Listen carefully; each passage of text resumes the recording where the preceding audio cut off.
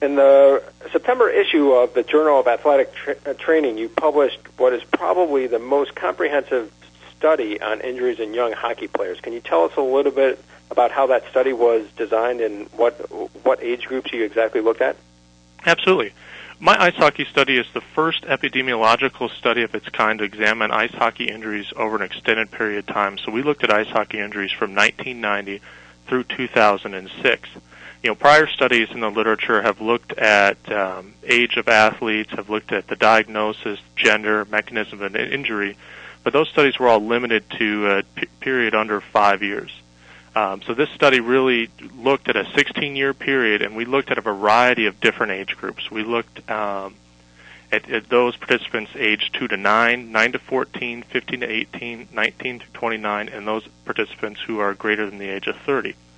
So our study looked at 300,000 different injuries that occurred to U.S. emergency departments as a direct result of an athlete's participation in ice hockey.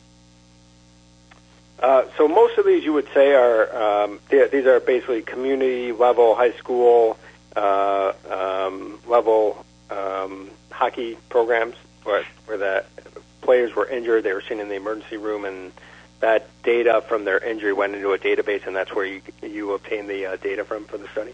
Absolutely. The study, it could have been even professionals who were sent, professional ice hockey players who were sent to the emergency department. The study didn't differentiate between a professional or amateur ice hockey player, but we have to assume that it includes a wide variety of different types and abilities. So what the study did is we took our data set from 100 different hospitals that are strategically positioned around the United States that statistically represent the entire emergency department population, and through that data we're able to find statistically significant data to show what would actually occur if we could get data from every single emergency department in the U.S.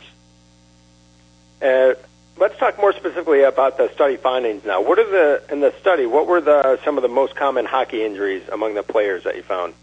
Well, I think the most commonly injured age group were those individuals aged 15 to 18. They accounted for 31% of the total injuries. And I think also the athletes aged 9 to 14 accounted for 28.9% of the total injuries. Now, I think those two are significant numbers because that's when body checking initiates in ice hockey. And it kind of varies between different organizational groups, but USA Hockey is starting to allow people to start body checking within that 9 to 14 age group. And so we're seeing an increase in injuries specifically in those groups. We know that those injured, those aged 2 to 8, the most common injury we see is to the head, face, and those accounted for 59% of all injuries.